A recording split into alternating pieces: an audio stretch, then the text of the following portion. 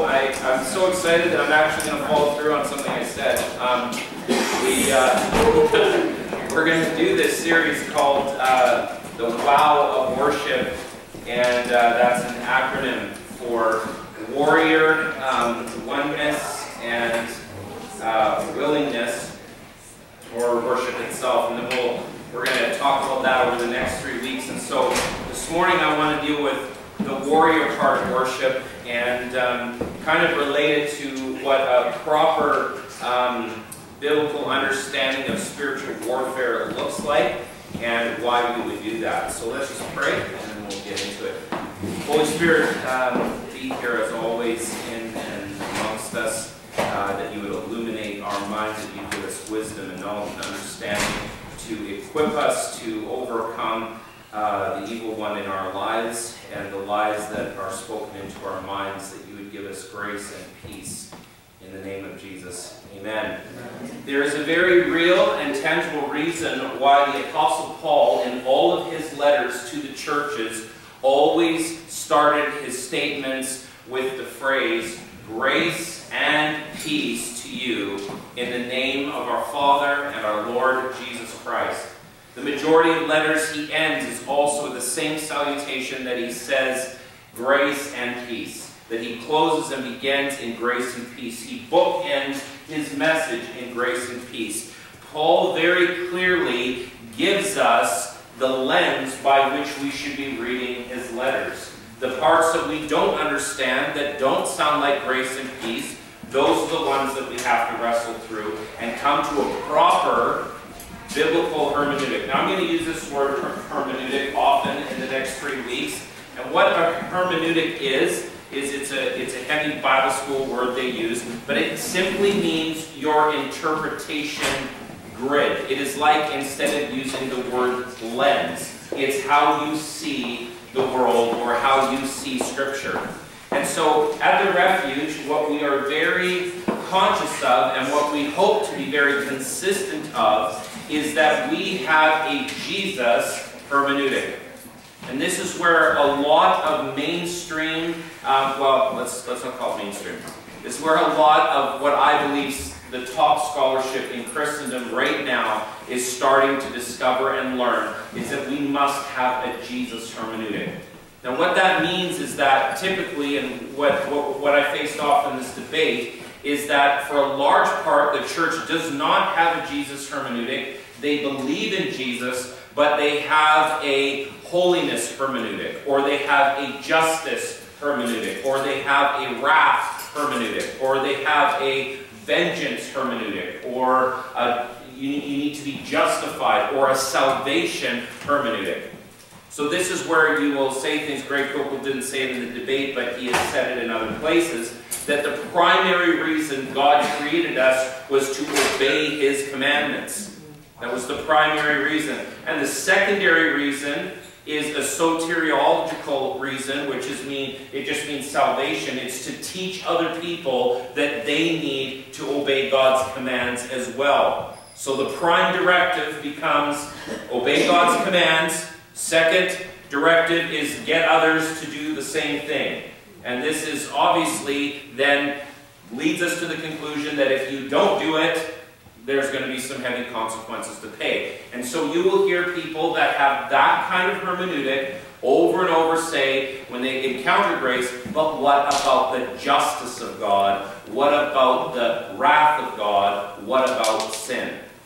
I believe it was somewhat of one of the questions that was asked me at the debate. So what do you think about sin then? What's the point kind of Jesus? Like, if God just wants to reconcile everybody in the end, then what's the point?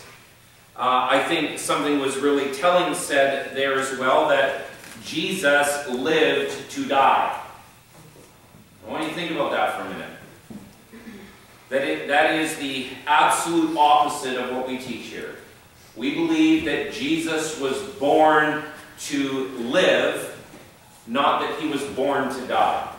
If the only plan of Christ coming was that He was going to die for our sins, then we should have just killed Him in the manger.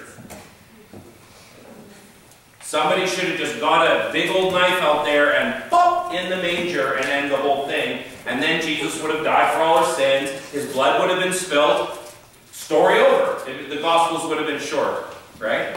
We'd have the whole genealogy of Luke, and so-and-so begot so-and-so. You know, there's Mary, and gives birth, and the angels and the shepherds come to bear gifts, and some crazy maniac bursts out from the nativity scene and just slaughters Jesus in the manger. Horrific story.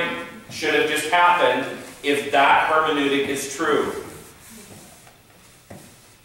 You also have a real problem when you start to see that Jesus actually spends 33 years doing stuff. Does that stuff matter at all, or do we just need to read the part where he dies and raises again? Because the bulk of what we have in those 4 Gospels don't talk about the death and resurrection. In fact, the resurrection part's super tiny. Like, it's in a few verses. The death part is actually in a few verses. The bulk of the truth that we have in the Gospels and everything that Paul is talking about is not found in the story of the crucifixion and resurrection. It is all the stuff in between.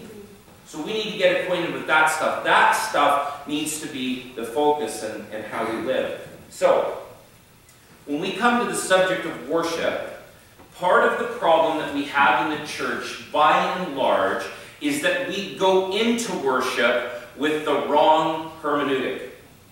And this is why the Bible talks about us worshiping God in spirit and in truth. If you're taking notes, that one's important. We want to worship God in spirit and in truth. So it begs this question: if we are to worship God in spirit and truth, then what is the truth?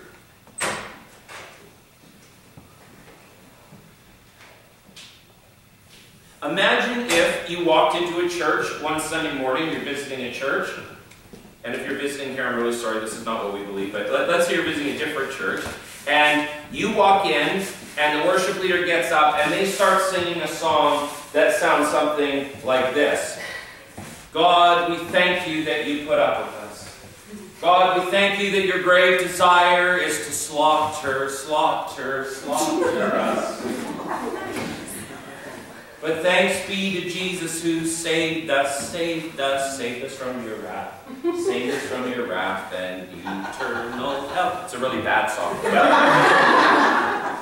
you know, bad lyrics warrant bad songs. So you can't imagine if you walk in, you'd go, wow, this is a very disturbing place. What I find fascinating is that most of Christendom believes that, but none of them are singing it. Because it makes for very crappy worship songs. No one wants to sing about what they're actually proclaiming to believe. I was saying this morning to my friends, the Clarks here, that, you know, in Reformed tradition churches, where they believe in double predestination, that God not only sends people to hell, but he creates people with the full intention of sending them there. That they don't have any free choice, only the elect get saved. And I think that's the most damnable doctrine you could possibly have. But there's a great section of Christianity that believes that, or versions of it. It's not a wonder that their proponent, their leader, John Calvin, who lived in the 1500s, signed the death warrant of over 38 people and sent them to the stake to be burned alive because they had a different doctrine than him. It is said, in fact, that Hitler got most of his understanding from the teachings of John Calvin. I'm sure I'll get some feedback from that one, but that is the truth. We can't prove that that's what motivated Hitler, but he lived near and around the area where Calvin had a lot of influence, and we believe that influences thoughts. Well, why wouldn't it? If God's going to kill all the Jews anyways because of what they did to Jesus, if they're reprobate because they denied the Messiah, then why not just get rid of them? You can see how that logic starts to work together.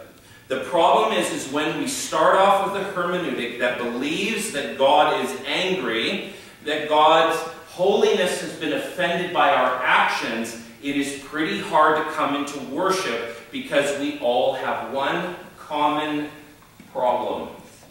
We are all sinners.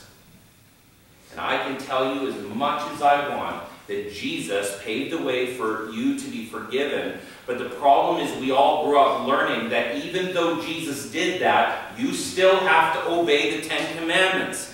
You still better live up to Jesus' standards. You better still do the things that Jesus did. You see, this is why Christians are running around with bracelets on. What would Jesus do? To be a constant reminder in their life of, I might not be doing the right thing. What would Jesus do? Oh, right, Jesus wouldn't be doing this. Therefore, I should do this, but I really want to do it. And I do it. The thing that I want to do, I do. And the thing that I don't want to do, I end up doing, which Paul said, so Paul didn't have a bracelet. It's because they didn't have rubber yet. I don't know. Maybe they didn't have one. You see, so we are constantly stressed out, and then, oh my God, what if you forget your bracelet at home?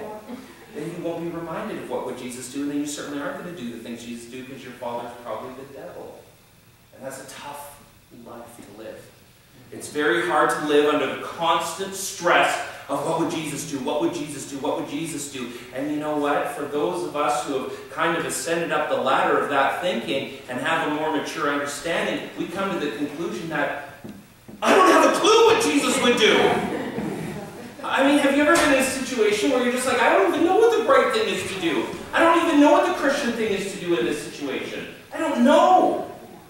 And then that's even more stressful, because then how come I don't know the thing that Jesus would do? Maybe I don't know Jesus. Oh no. Oh no, I don't know Jesus. Maybe I'm a goat. Oh, did that come out? Maybe I'm a goat.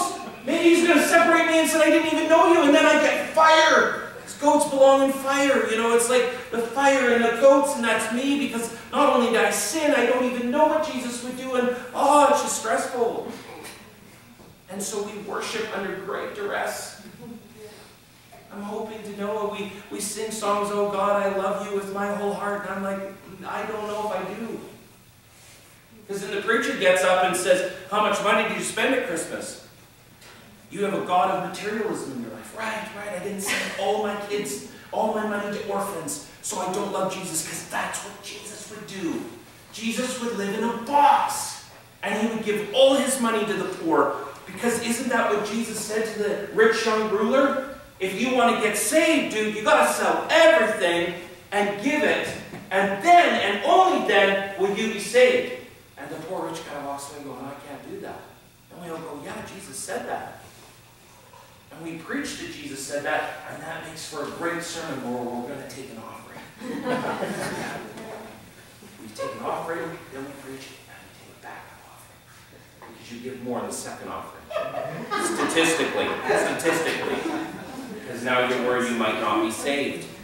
You see, it's a difficult hermeneutic to live by because we are constantly stressed out. And if that is our truth, then we worship with hesitation. We don't worship with wild abandon. We don't worship because we don't really know who God is.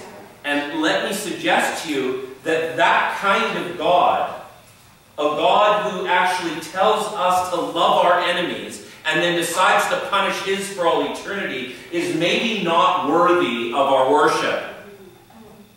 Let me just say that again for the record. That a God who commands us to love our enemies and will send his to eternal hell is not worth your worship. Find a new God. He's not worth it. Because guess what? I forgive some of my enemies in this life. And I'm still a sinner saved by grace. And somehow I find the wherewithal to do it. Now I believe it's because the Spirit of God does it through me.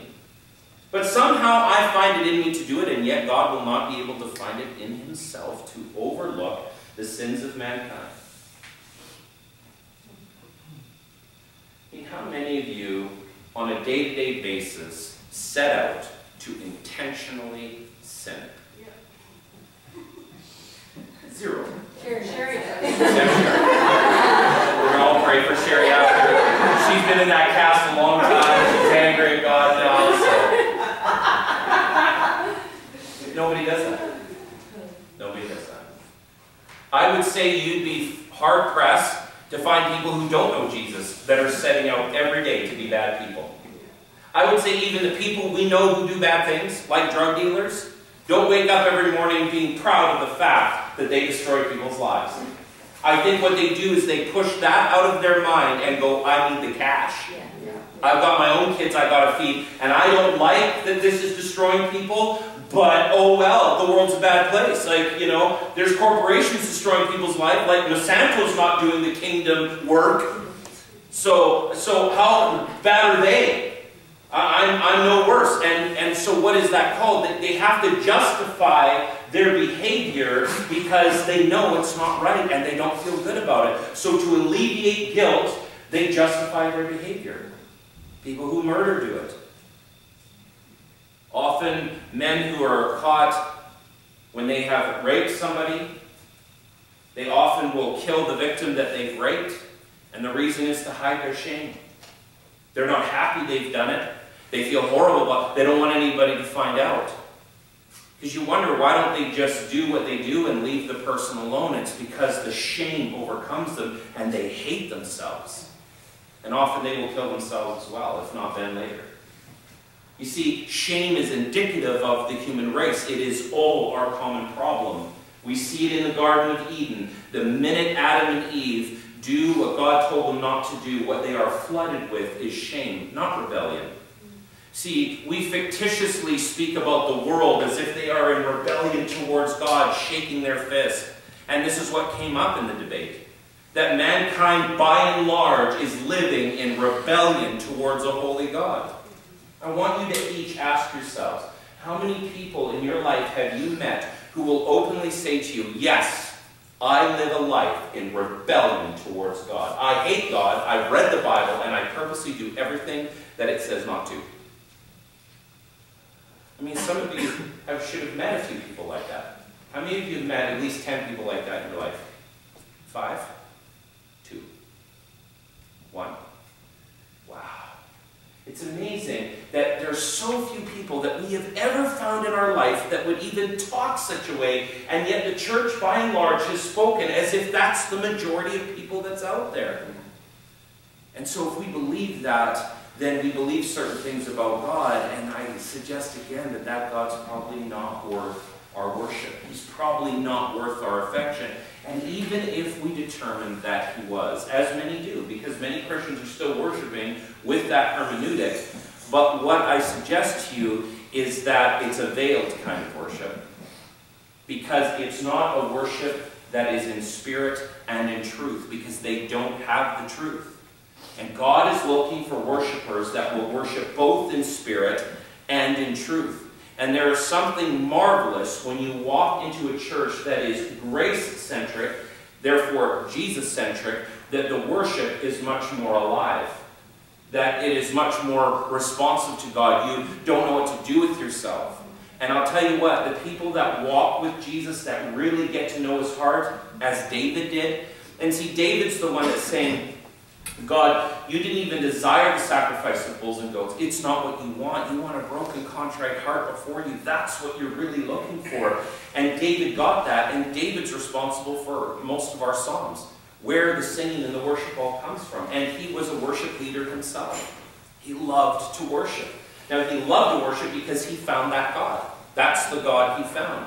And as much as David found the truth of that, it led him to be a worshiper. So part of our problem at the onset is it doesn't do well to get up in groups of people and tell them, come on, we need to sing more, we need to worship God more. We were at an unfortunate Christian concert, a few of us, several months ago, with a gentleman who's a well-known worship leader. He's got several CDs and stuff, and he was saying, you know, the problem with the church here, you know, everybody here is so kind of, you know, it's kind of dead, and we don't get really excited about God, and you know, we need to get more excited about God, like at a hockey game. You know, everybody at a hockey game jumps and cheers and gets all excited, and I don't see that excitement here. And so, come on, I'm gonna make up a song, and we're gonna sing, our God, he shoots and scores, he shoots and scores. And I'm like, are you kidding me? And it was so awkward. Everybody's like, yeah, our God, he shoots and scores. Worst song ever. And we're all trying to get excited, and yet no one is. And so, for a lot of Christians, and why a lot of people have left the church altogether is that dichotomy between I'm trying to worship God, and yet inside I feel like He's mad at me, I'm a sinner, I'm condemned, I feel shame, I feel guilt, and no matter how much I come to church, I can't seem to shake it. In fact, every time I come to church, I seem to get worse. I seem to be just reminded of all the stuff I'm doing that, and so I'm trying to worship, and yet I feel like this, and some people get to the point where they're just like, you know what, I'd just rather not go. Yeah. I'd rather just stay home. Because at least I won't be reminded of who I already am. And so they get tired and they get exhausted and they quit. And you also feel like a hypocrite. Yes, absolutely. You feel like a hypocrite, not just to yourself, which is probably the worst, but to the people around you. And so I think that for the most part, this is what we carry into a time of worship. Because we're carrying it around all week long. Now, eventually, it passes back into the subconscious of the mind, so you're not even thinking about it anymore. The danger is that most of us aren't thinking about it anymore. But the fact is, it's already been grained in. It's already been grained in. I mean, I'm preaching grace, but I still live like a guilty person. I'm trying not to. I'm spending time with the Lord. I'm getting better. But those trenches, they're deep. They're deep that I dug. Because I heard it thousands of times. We get asked the question, how many people have you led to the Lord this year? Oh, crap. -2.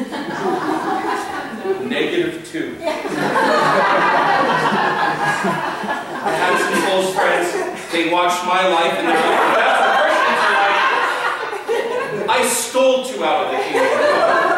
There's angels up there scratching them out of the book of life. They were like almost dead.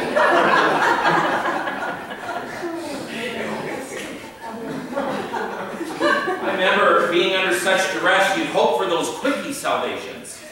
You know, not the long debate, the long answer. You were hoping to stumble upon a guy that was tons of seed already planted, tons of water where you could just go, would you like to accept Jesus in my heart? Yes, I would. Awesome. Say, dear Jesus, come in my heart. Dear Jesus, come in my heart. Awesome. 1. Oh, I'm good for the year. You know, you hoped for those easy salvations. And that's why the pastors, they were the most unfair, because they got to do the altar call. You'd be bringing your friend to church, bringing your friend to church, bringing your friend to church, and then the pastor gets 50 people on his belt, and you're still at -2. Not fair. You know, so most of us thought, I'm going to be a pastor, because then I can do altar calls, and I can, you know, get that crown I'm looking for. But we're under all this stress. And it's pretty hard to be free in worship when you're under constant stress of your own sin and what you're not doing for the Lord. And you try to work through that all week on top of what the devil is already dumping in your brain about how worthless of a Christian you are. And then you show up next Sunday and they do the sermon on the parable of the talents.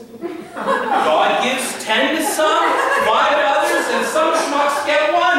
What are you doing with your none? Jack nothing! You buried it in the ground and did nothing. And most of you are sitting here with spiritual gifts and you're doing nothing for God. When's the last time you sang in the choir? When's the last time you put money in the offering? Because that's a gift. And then when's the last time that you helped out at the church? When's the last time you helped in the nursery? And so we dovetail that in to a sermon on volunteerism in the church that Sunday.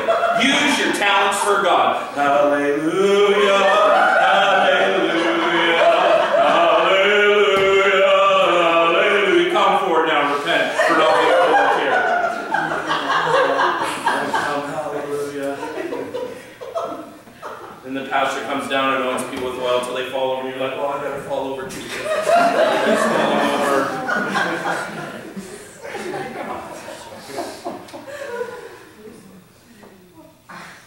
And then you try to get past that, and the next week's Communion Sunday. You start with Communion Sunday. And the missionary speaks on Sunday about all the wonderful things he's doing and all the people he's leading to Jesus. Who have you led to Jesus? Well, nobody. Now it's take communion. And if you've got bitterness, unforgiveness in your heart towards anybody, which is usually the pastor, because he's saving everybody and you're doing nothing, then you need to go make it right with them. And you can't, because he's protected by security guards up front. You can't talk to him. You're trying to make it right with your heart. You're like, I don't know if I should take this communion, because apparently if you take it in the wrong spirit, some among you are sick and even dead, the Bible says. So, more stress.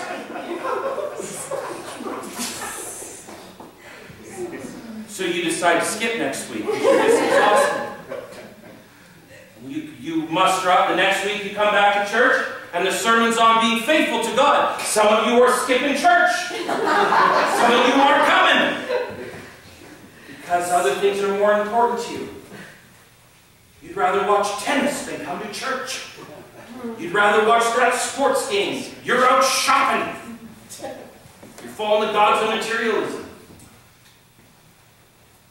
No, most pastors don't say it like that. That's in a charismatic church. Now, if you go to an evangelical church, it's a little bit different.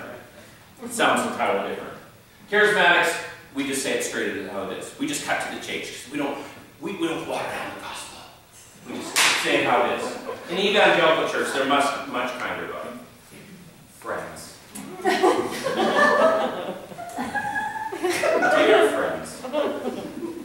When we look in the story of Luke of how Jesus dealt with his followers, do we find that sometimes some of us will ignore the deeper things and set up idols in our life and not follow them and follow after those things instead of coming and worshiping the Lord on a Sunday? It's the same message. Even if I say it nicely that you're a loser, it's still the message that you're a loser. Whether someone goes, you're a loser, I go, friend, you're the nicest kind of loser. It still makes you feel like a loser. It doesn't kind of matter how we say it. The fact is the message is exactly the same. Now, if you go to a Reformed church, they just tell you you're a predestined loser. So it's like no matter how we do it, we're getting the same message. It's either nice, it's mean, or you're predestined to be a loser and you don't have a chance. So all of that just leaves us in this major deficit that we come to worship. And we just go, I got nothing left in the tank. I don't even care about, I don't even know these songs. Because I'm certainly not doing church during the week. I'm avoiding this stuff during the week. I'm just doing this once a week to not go to hell. I'm just here to get my card stamped so I get the 10 free copies and I hope to get a free one in the end. That's the only reason I'm here. And I'd suggest to you that's a great percentage of the church. And you know what? The problem is as some of those believers start to mature just a wee bit, just a wee tiny bit, and they start to discover the grace of God just a wee little bit, they go, hey, wait a minute, I don't need this. I don't need to come here. And they vacate. It's actually the mature believers that are quitting church, not the ones that are staying, which is a sad state of the church. The best ones have left. Except here, right? But you know, it's kind of, and it's why every time a new church pops up in Calgary, like a new evangelical church, there's like 300 people in 2 Sundays. Why? Because they just left the last one. And they're just moving around because they're looking and hoping for a different kind of message. They want to hear something new that doesn't make them feel horrible and still, it still honors Jesus. Because you go to the other side, there's lots of churches that are all full of grace, but they don't even preach in Jesus. They don't even talk about Jesus. It's just going up to the Spirit of the sky. You know, it's just irrelevant. It's just this giant metaphor for oneness and goodness, and there's rainbows and no Jesus. Where there's that too. And Christians are like, well, I don't really want that, but I don't really want this, and I want something else. 2 Corinthians 10 says this, for though we walk in the flesh, we do not war according to the flesh. For the weapons of our warfare are not carnal, but mighty in God for pulling down strongholds, casting down arguments and every high thing that exalts itself against the knowledge of God, bringing every thought into captivity to the obedience of Christ, and being ready to punish all disobedience when your obedience is fulfilled. What does that mean? Let's talk about that for a minute. I love this passage of Scripture because what it relies on is exactly what I'm saying. 2 Corinthians what? Sorry, 2 Corinthians 10, starting verse 3. It requires a base of knowing what the truth is. The truth that we often believe that we are communicating here at the Refuge is saying over and over that God is not angry with you. He's not upset with you. He fully loves you as you love your own children, and if you don't have children, and one day you will understand what I mean. He loves you like his own children. He picked you when you were already screwed up. He picked us when we were a mess. He knew what he was getting into. He knew the full package. He's not shocked. He's not like, wow, that surprised me. We will say stuff like, well, I did that, but it's just not like me. And the Lord goes, well, it's exactly like you. It's like, I'm not surprised by that. You don't have to hide it. Because his call to Adam and Eve is his call to us. Why are you hiding? And our response is because I'm naked and I'm ashamed. If we're really honest, I do this because I'm ashamed. I do this because I feel naked. I feel exposed around you. And God says, come here and I'll clothe you with my robe of righteousness, which is my son, and we don't have to talk about it anymore. The robe's going to change you. Look, it's already made you 100 times better. Look at you. You look beautiful in that. And that's what the Lord sees. That is what the truth is. It doesn't matter where you're at today. It doesn't matter what you've done, what you're in the middle of doing, or what you're thinking about doing tomorrow. The robe will change you. The righteousness of God is what will change you. This is why people come to me, yeah, but man, I'm doing all these sins and I can't seem to stop. I said, then you need to begin to come and abide and worship at the Lord's feet. Because this is what's true. This is what he looks at you as. And as you spend time with him, your mind is going to change till you start believing that. And when you start believing the way he looks at you and what he believes about you, then your sins will go away. Because he's not counting them. And he's not concerned about them. Because he knows how powerful his grace is.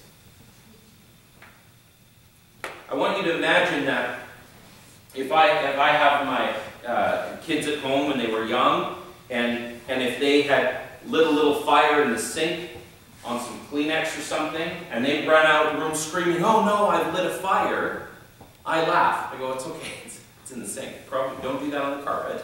But in the sink, we're good. And I just run some water and put it out. You see, and that's kind of how God looks at things. When we set fire in our life because we do sinful things, he's not panicking. He doesn't scream and call 911 and pull out the fire hose because he's a holy God and he's upset about fire. He just turns the tap on. Just, oh, there, that's good. We don't need 10,000 sermons on it. I take care of this stuff. That's what I specialize in this. This is what I do. So we don't need to hyper-focus on it. So part of the problem when we come to spiritual warfare and we come to worship is that we have no effect over the enemy in our life when he begins to attack our mind because we don't have faith in God at all. We have the complete wrong kind of faith which actually breeds death. Because we are so focused on our sin that when the enemy comes in to discourage us, half the time we don't even know it's the devil because we just think it's actually God. One of the biggest problems in the church is the enemy is constantly attacking people's minds, but they just think it's God talking to them.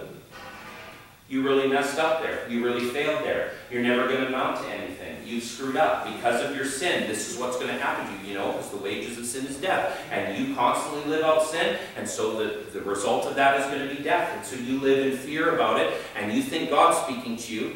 Hey, let me remind you of something. The devil uses Scripture. He knows the book better than you. He did with Jesus. He quoted verses at Jesus. God usually won't come and speak to you quoting verses. He usually just comes and talks to you. He usually will come and put his arm around you. Look for that gentle voice. Look for how he comes gently. And as you learn God that way, and you learn to know what the truth is, you're going to think different when you come into worship. And one of the best ways, and what we'll expose over the next few weeks, is that as you begin to understand who God is, and you understand the wonder of who God is, you understand that he is wonderful, and that he is kind, and that he is gentle, and that he is patient, and that he is long-suffering, which means he will suffer through your garbage for a very long time. You know, before God destroyed cities in the Old Testament, he would send them warnings 400 years before. He would warn them consistently over a period of 400 years before he would execute judgment. Now, the grace you have in your life is no one here is going to live to 400 years old. So you've got a lot of time. Time is on your side to work through some of these things by abiding in him. And as you know him, that will change. Your desires change themselves. Okay, I've got 3 more minutes here. So when we start to understand what the truth is and how God looks at us and what he feels towards us, which is good, his intentions towards us are good and they are kind, then I stop walking in fleshly thinking about looking at my flesh, looking at where I stumble, looking at where I fall, looking how I don't measure up. I take my eyes off that. It says, for though we walk in the flesh, because we're flesh creatures, we do not war according to the flesh. I used to fight the devil that way. When he'd come to me and attack me and try to condemn me, I would say things like, yeah, but I only saw one movie this week. He's like, you see lots of movies and you're filling your mind full of carnal things, and good Christians don't do that. They read their Bibles all the time. So my defense would be, but I only see one movie a week. That didn't work out very well. Like I'm arguing in the flesh against the devil about how good my flesh is. Or the devil might come to you and say, you know, you're a real drunk. All you do is drink all the time. And you go, well, I only drink occasionally. Well, now, yeah, but it used to be once a week, and now it's 5 times a week. But I only have like 2 glasses. And he goes, yeah, but remember Thursday you had 5? Yeah, I guess I had 5. And you get into these arguments where we're fighting him about our goodness, and about our good deeds, and about how we measure up to what he's bringing as his standard, because he's accusing us against the law. And the Bible says it's better just to quickly agree with your adversary and move along and believe in the goodness of God. You've got to stop wrestling things out in the flesh, because you've got to wrestle them out in the Spirit. For the weapons of our warfare are not carnal. They're not of this world. But they're mighty in God for the pulling down of strongholds, casting down arguments and every high thing that exalts itself against the knowledge of God. When the devil is coming to you, he's trying to exalt the thoughts he's giving you above what God says about you. So when the enemy comes and says anything to you that is discouraging, that is demeaning, that is lessening, that makes you feel bad about yourself, that is not coming from the Lord. He's trying to get your mind to be lifted up. That's what it means to be exalted. He's trying to lift up your thoughts above the knowledge of truth. And the way you solve that is you worship. The way you begin to fight the enemy is you don't argue with him. You don't engage him. You just go, you're right. That's all you say to him. You're right. You're a failure, you're this, you're this. You're right. But thanks to God and my Savior, Jesus Christ, who triumphed over death and the curse of the law, he is where my victory is. He is my hope. He is my strength. And I can do all things through Christ who strengthens me. Not on my own effort. Thank you, devil, very much for reminding me. I was thinking the other day, I was getting pretty good at this, but you've come along, and I just wanted to give you thanks as well as I'm thanking the Lord for reminding me that I can't and he can't. Actually, if you just want to hang out here and say more of that to me, that would be wonderful, because it would continue to encourage me to remember how lousy I am, how good God is, and how he redeemed me regardless of me. And I guarantee he's going to leave you alone, because he's going to go find someone who doesn't know that. There's plenty of people out there who don't know that, who'll go bug someone else. And we don't feel like doing that, but sometimes you've got to make worship part of your week. I encourage you to get some good worship music. Get on Google Play. You can download whole worship set lists that play like a radio station. And you might not like it at first because it's not your style or whatever, but I'll tell you what you'll get used to is your mind being filled with the glory of God. Your mind being filled with what God thinks about you. Your mind being filled with his goodness and his kindness. I'm not saying you have to do it all the time, but to the degree you do it, it will lift you up and you will start thinking differently. And then as you begin to get free from that, the devil is not going to bug you anymore. And when he comes, he'll be easy.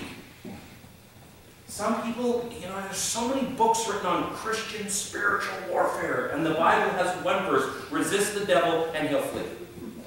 And I don't know how we got books out of that. There's a verse. We got books.